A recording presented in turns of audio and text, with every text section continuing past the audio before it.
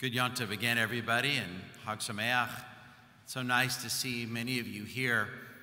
At the end of our service, please stay. We'll have an opportunity to gather in our sukkah courtyard for Kiddush. There's some Passover treats and some matzah. There's some of you I haven't seen in a year. So please stay. I want to greet every single one of you, wish you a Chag Sameach, and again to tell you how pleased I am that so many of you have joined us this morning.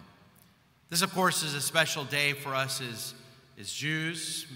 As our Christian friends celebrate Easter, this, of course, is our last day of Passover and is the custom, the last day of each Shlosh Regalim, each festival holiday, is a chance to remember those who've gone before us, to commemorate them with Yizkor. And today, as we celebrate the 8th day of Passover, the last day of this Chag, and our Christian friends celebrate Easter, we may think a lot about what it means to be an American, what it's meant for previous generations, and what it means today for us in the year 2021. In 1860, when Abraham Lincoln was elected president, at the time he wasn't thought of as a man given to religious fervor. But that would soon change, because over the next 4.5 years, as hundreds of thousands of Americans died in the Civil War, our 16th president evolved into a theologian of the American idea.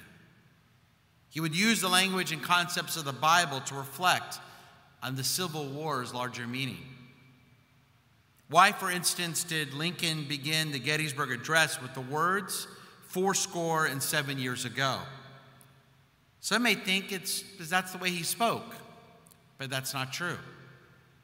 As Rabbi Meir Soloveichik teaches us today, he knew that his audience at the time was deeply familiar with the King James Bible and would recognize the language of the Psalms.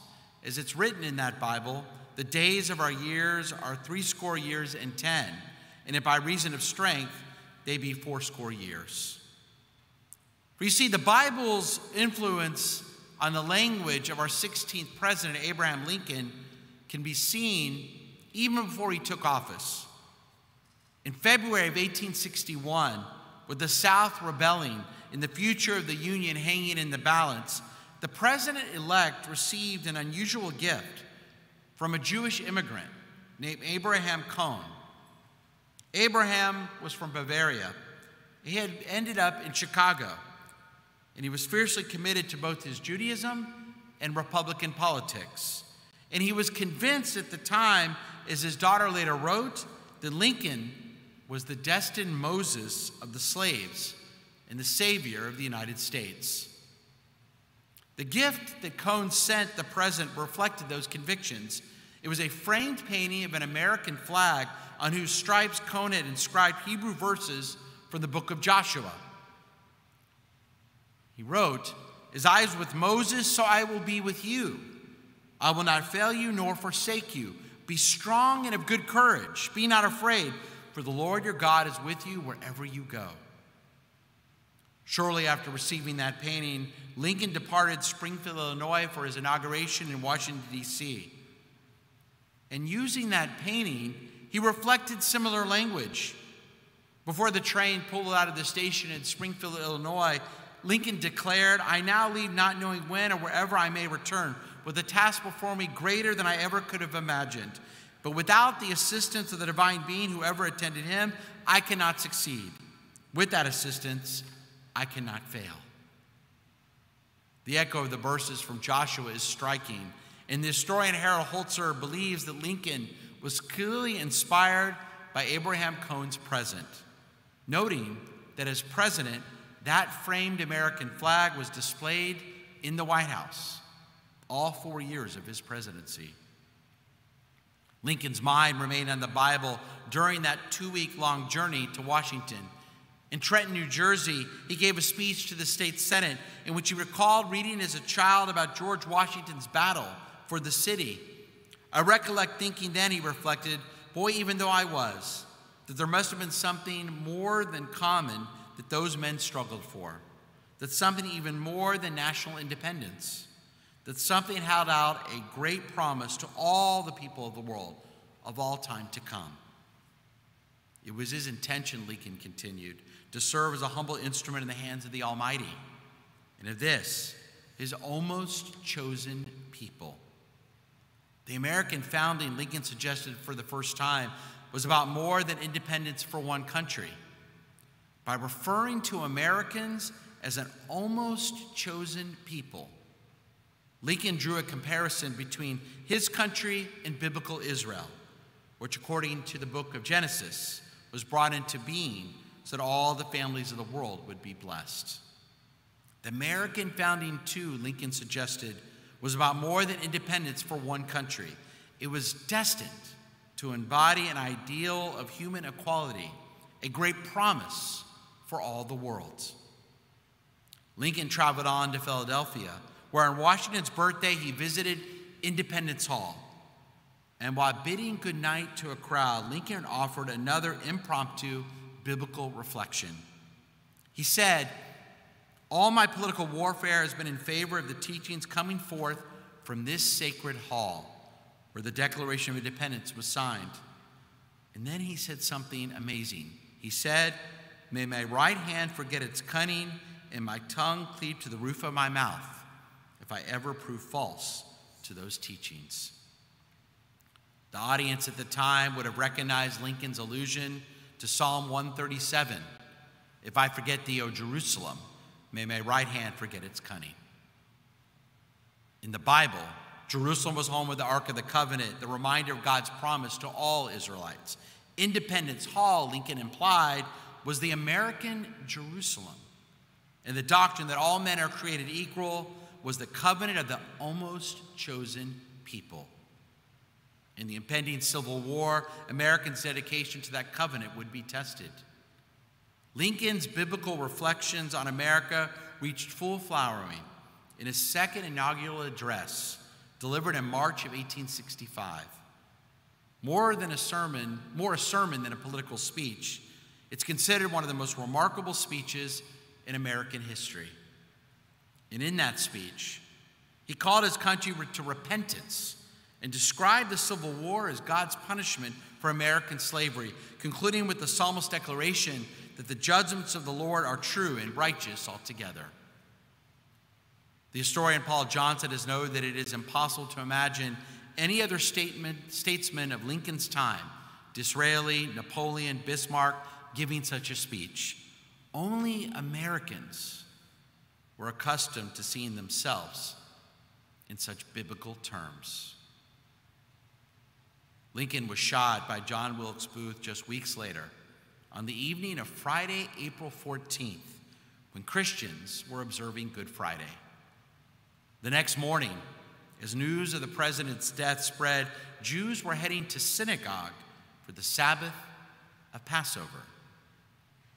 They heard the news from their fellow Americans on the day of the celebratory service held on the Sabbath during Passover. As terrible as it was, Lincoln's death on Passover and the American Jews joining their observance of this holiday with their mourning of his death is very fitting.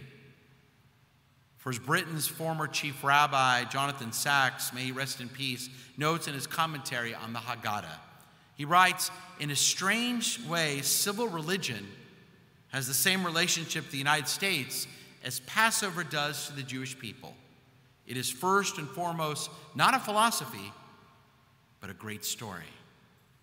It tells how a persecuted group escaped from the old world and made a hazardous journey to an unknown land, there to construct a new society. In Abraham Lincoln's famous words, conceived in liberty, dedicated to the proposition that all men are created equal. Like the Passover story, it must be told repeatedly, as it is in every inaugural address." That notion defines our nation, not merely in terms of the past, but also as a moral, spiritual commitment to the future. My friends, it's no accident that the founders of America turned to the Hebrew Bible, or that successive presidents have done likewise, because there's no other text in Western literature that draws on these themes. Israel, ancient and modern, and the United States are the two supreme examples of societies constructed in such a conscious pursuit of a great idea. On that Shabbat at Passover 1865, Shabbat services turned into a double commemoration of the Exodus from Egypt and the life of a man many in the American Jewish community at the time and many in the American community called America's Moses. Mary Lincoln would later report that just before her husband died, the president had reflected that there was no city on earth he so much desired to see as Jerusalem. On that Passover, Lincoln was mourned by American Jews who had just concluded their Seders with the words, "Next year in Jerusalem." Today, in a few moments, at this Yizkor, we remember those who we spent countless Seders with while reciting those words, "Next year in Jerusalem." Lashana Haba'ah B'Yerushalayim. And when we said it, when our loved ones said it, we dreamed of a better world for us as Jews and for people everywhere. And like Lincoln, those who we remember today, they weren't perfect. They had their failures, their shortcomings. They made mistakes.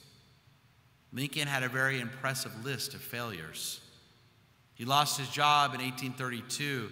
Lincoln was defeated for the state legislature in 1832. He failed in business in 1833. His sweetheart passed away in 1835. He had a nervous breakdown in 1836. He was defeated for Speaker of the House in 1838. He was defeated for nomination for Congress in 1843. He lost renomination in 1848.